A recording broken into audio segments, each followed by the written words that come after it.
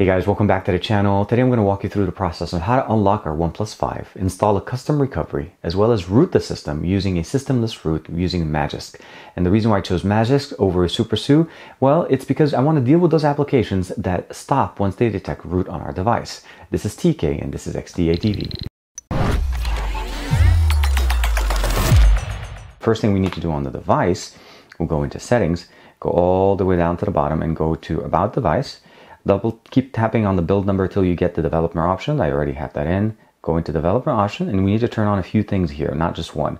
So the first thing we want to do is we want to do OEM unlocking. So that's the first thing. You check this box. It's normally not checked. Once you check this on, you need to go to advanced reboot, turn that on.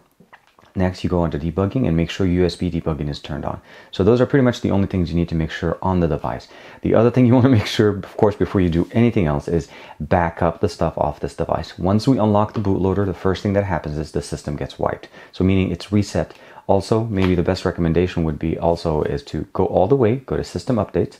Make sure you're running the latest version of Oxygen OS. Okay, so on our PC, we need to download a few things. I'll give you guys links to all of these downloads, but for the Magisk, we need to download Magisk 13.3, the uninstaller in case we need it, and then Magisk Manager 5.1.1. The other thing we need to download is the TWRP recovery 3.1.1-1. That's the latest one. Platform tools for access to Adb and Fastboot. Once we have these things, connect our device to it and make sure that we connect correctly. So to do that, we're going to go into the Fastboot tools. And we're going to open up a command prompt. So holding the shift key, right click, and then go down and open PowerShell. PowerShell essentially is what CMD or the command prompt used to be. So for the most part, this is going to give us the exact same commands. Just what we are is where we are here, and we're going to be able to access it. So we're going to type in Adb Devices. So what we notice here is that we are connected. It says device. My Oneplus 5 is turned on correctly. So what we're going to need to do now on the device, switch over and restart the device into fast boot mode. Press the power, go reboot. Bootloader, and bootloader one more time. So once the device is rebooted into fast boot, you're just going to say fast boot devices.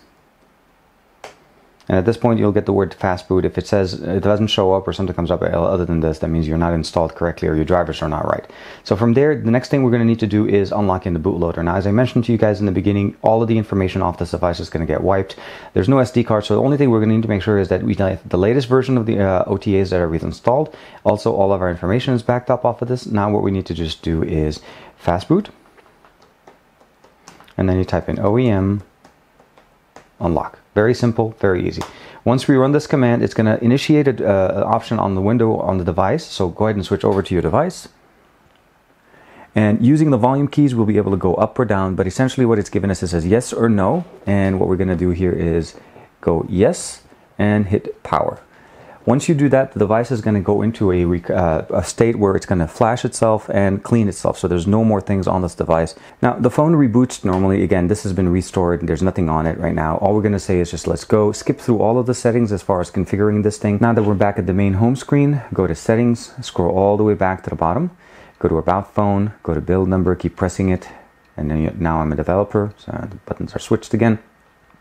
Under developer options, OEM unlock no longer is an option for us, but we do need to turn on advanced reboot as well as USB debugging. Say OK. Now we're going to need to transfer a few files onto this. So from your PC, we'll go back into my root folder. I'm going to transfer the Magisk installer, the uninstaller, the APK, just place them on the root of your device. So essentially where all your other folders are. Pretty much set at this point. Now we're going to go ahead and install the custom recovery. So for this, we're going to need to reboot the device back into fast boot. So once the device is rebooted, we're going to go ahead and launch one more time Fastboot Devices. The device shows up, we're good. And at this point, all we're going to do is install the recovery. So the one thing you want to make sure that you're doing with the recovery, for the recovery itself, make sure that you have the recovery file, it doesn't matter what it's called, in the same folder as your platform tools. Because we ran them from here, the recovery file has to be here. Otherwise, when you're trying to launch the command, it's not going to work.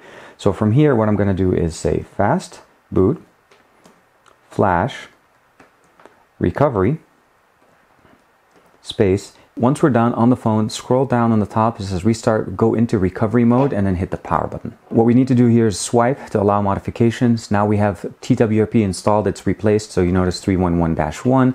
What I need to do at this point here is install Magisk. So we're going to go into install, Scroll all the way to the bottom. We notice the two things that are installed, the Magisk installer as well as the uninstaller. Now the APK won't be installed through here. We need to install it through the main system. So we're going to say OK here, swipe, give it a few seconds. Once it's done, wipe cache, since there's nothing on this anyways, and then just reboots system. The device is restarted and we actually are rooted, but we need to go through a couple of things to make sure that we show that we are, and of course see what we can do with this. The first thing you do, you need to install the actual manager. So the same place where we installed all the other files, I put them on before, the manager's right there, install it. This is going to be kind of like our SuperSU managers. Click OK, open, allow, and we're going to go in here and it's going to say installed. It's double checking here, checking Magisk version 13.3, install Magisk version, and tap just check if the safety net is on, and it's probably going to, actually it did. It went through, true, tab on the left side. Now we're going to notice here that the SuperSU ability, and then we also have something called modules. And that's going to be something that are very nice. These are when we have them installed. So when we go into downloads, we're going to see all the different options that they have for us to download.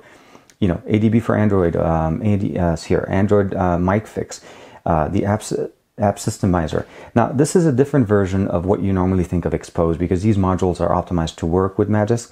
One of the things I really always like having on any of my devices is Viper for Android. So let's go scroll all the way down to the bottom. So we're going to download Viper for Android FX. We're going to install this. And we'll give it a few seconds, let it finish up. Now it's going to ask me to reboot. I'm going to say close right now. I'm not going to finish up that process. Last thing I wanted to show you guys again, we are rooted. Here's the device as I showed you before. The other thing is, here is the ability to use applications that basically are usually blocked once you have root. And once you have this process there, you pretty much set and you can move forward with this. So here it is, Pokemon Go. I'm able to log into it.